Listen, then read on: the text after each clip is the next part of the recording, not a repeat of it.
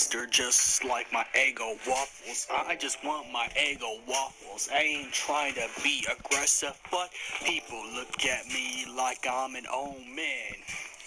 I came back from resurrecting, they look at me like I came back from the dead like it's Resident Evil.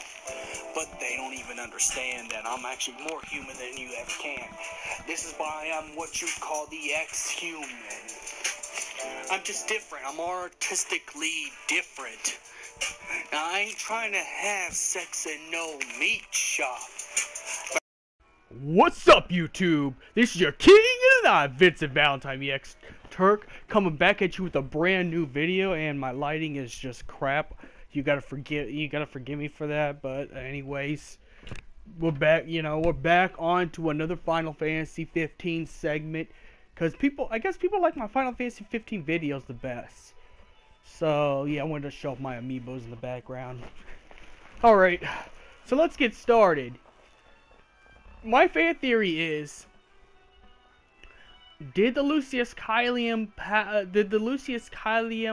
royal blood power originate with Bahamut? Because as we can see, Bahamut could use royal arms. The Dragon King could use royal arms just like Lucis Cealum kings.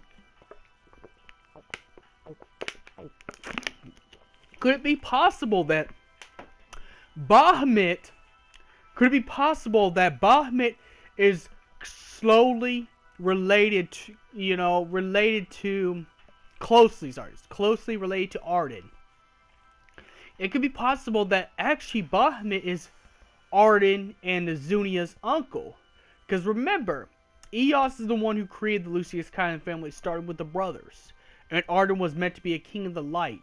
That's why he still has the royal arms. Even though it's the evil form of the royal arms, he still kept his power because he got it straight from the bloodline. And maybe Eos herself could actually use royal arms as well. But we just noticed something when we fought Bahamut. Now, we never knew anything about Bahamut besides the fact that he was the last astral to tell Noctis the truth about the prophecy. And the truth about how he has to sacrifice himself in order to become a king of light. So, it just makes me think maybe it's possible that Bahamut is one of the original Lucis Cealums, before the Lucis Cealums, before the human half-astral breeds. There was one Lucis Cealum king of the astrals, and that was actually Bahamut. If you notice, not only the royal arms, but if you notice that Bahamut is a black dragon. And if you notice the kings of Lucis, when they get their king's outfit, the king's outfit or even the king's glaive outfit, it's all black. And not only the Lucis Cealum bloodline can actually use the royal arms, but the king's glaive, people who are not of royal blood could use it too. Considering we saw a little bit of display from Nyx, even though Nyx can't use, you never see Nyx use the full thing, he was able to use the warp strikes. And then if you play Comrades, one of the Lucis Cealum kings of the court of knights around, it actually gives you the power to use royal arms, just as if you were Noctis himself.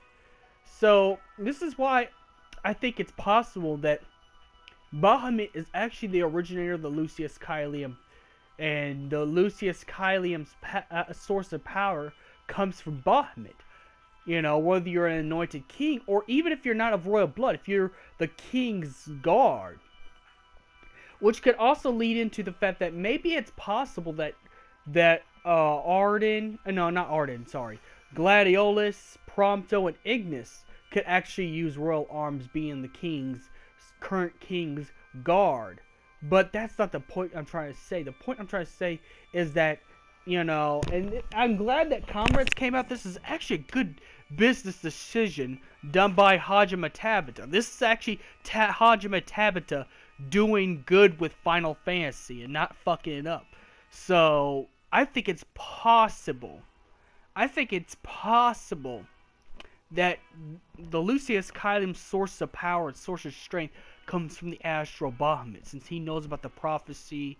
He's also the one who gave Noctis the power to defeat Arden, even though it was at the cost of his life. He's the one who anointed Noctis the power to become a godlike being, because when he becomes older Noctis, he becomes like a godlike being.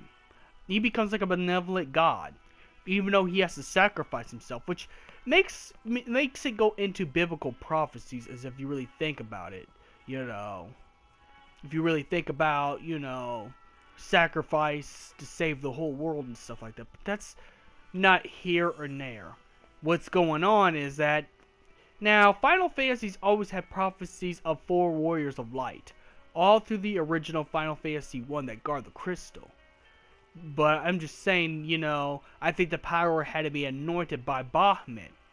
So Bahamut's the one who gave King Regis his powers, and Lucius Caelium's, the powers until he was, trapped in the crystal, which, Noctis breaks him out, and as for thanks, gives Noctis the power to fulfill his calling and deliver Arden from his darkness and save the world of Lucis, which actually happens in the end.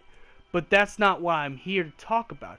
I'm saying that, I think it's a huge possibility that, the Lucius Caelium's power comes from Bahamut as the source, for the fact that Eos had children with a human, which created the Nephilim known as the Lucius Caelium bloodline. And if you look at Bahamut's attacks, Bahamut could even use the Ultra Royal Arms if you would have undertook the quest. If you would have undertook the quest to fight Bahamut, he actually uses a different sort of attack than he does in the story version of that battle. So Noctis's great in the beginning of time uncle is actually Bahamut. So Bahamut is actually a relative to Noctis, as well as Arden. So Arden's uncle is Bahamut, but Bahamut sees how evil his nephew Arden is, so he needed to have a bunch of kings sacrifice themselves until we got the true King of Light, that's what Noctis was supposed to be, and that's what Noctis ended up becoming, is the true King of Light. But, if you really look closely at the attacks that Bahamut is using, it's the same thing as Noctis. If you look at the clothing of the kings, of the past kings, they were black, and the armor kind of looks like the dragon armor from Bahamut's dragon thing. So that means Bahamut's actually related to the Lucius Caeliums. He's actually a great descendant of them, if you really think about it. Because Eos has created the Astrals, as well as the first 2 pairs of Nephilim humans known as the Lucius Caelium bloodline, Azunia and Arden. And that could also be the reason why Arden was jealous too, because he felt like he was isolated by his family and his uncle, who gave him at least the basic powers of the Royal Arms. But I think most of it comes from Bahamut. Even so, that means Eos can use Royal Arms as well, considering Eos is the one who created the Astrals and created the world of Eos as well. So it's not impossible to think that Bahamut is actually the source of power of the Lucius Caeliums. Even though Bahamut is a watcher and he watches the world, still it can't be ignored that Bahamut is a Lucius Caelium before Lucius Caelium ever existed. He's actually the one who made the bloodline get the power in order to do what they need to do to fulfill the calling of the kings. So I think, this theory is actually valid on the fact that not only you see Bahamut uses, but not just only the Lucius Caeliums, but play Final Fantasy 15 Comrades multiplayer. Your character, a Kingslave member, even if you change the color of the outfit, still gets to use the power of the kings. You get to use the power of the kings as a base member of the Kingslave. nothing special about you except for the fact you can use royal arms. It's anointed because the Kingsglaive is actually the military of Lucius Caelum Kings. But what makes me think about this theory is if Eos created the Astrals, then Eos got pregnant by a human being once Eos, the world of Eos existed. She probably took human form and had kids, the two brothers of the Lucius Caelum, Izunia and Arden, 3,000 years ago. Now, I think the world of Eos is probably created even millions of years before, but it's not impossible to think that Eos took human form. And in the Bible, there were angels that looked upon beautiful human females and wanted to actually make them their wives. And that's what they did, and that's what created the Nephilim. And the Nephilim had to be destroyed, even though the Lucius Caelum are actually a more friendly, nicer breed of Nephilim, and they only one went evil. Just the fact that one went evil and purged the world into the darkness with the Star Scourge, it was actually to be ordained that the Lucius Caelum no longer should exist. Even though Noctis was a good king, Noctis should have never existed. On the fact that he was part of the Nephilim bloodline. King Regis should have never existed. And even though there were good kings, look what happened. You create one bad Nephilim named Arden Lucius Caelum, because Arden was all up in his feelings. He was all up in his feelings. It put the whole world into darkness. So that's why Bahamut told Noctis, since he's the last king, everybody has sacrificed themselves for the king. So therefore, the king has to sacrifice himself for the whole world. And it makes sense because the Lucius Caelum bloodline put the whole world into darkness. So, even though Bahamut was okay in the beginning with the Lucius Caelum bloodline, but when Arden started betraying everybody and started going rogue and started going evil, I think that's when Bahamut killed Eos, and it pissed Arden off to the point of doing all the stuff. It even got Ifrit mad, considering that was also Ifrit's mother too, and then both Ifrit and Arden were in cahoots and actually started all the stuff you see in Final Fantasy 15 up. It's not too impossible to think that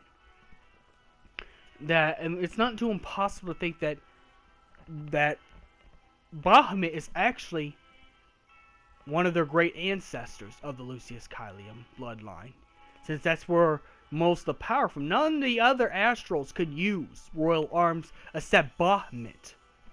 The king's jackets with the armor on it looks a lot like Bahamut's armor,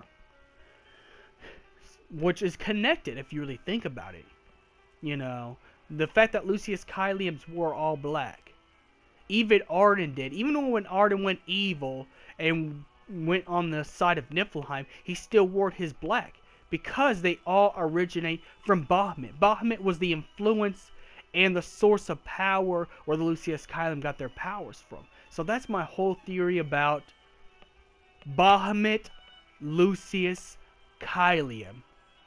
Like and subscribe, share if you think this is cool. Wouldn't it be cool? Don't forget my merches are going to be made in December. That's going to be coming up. And may the crystal be with you.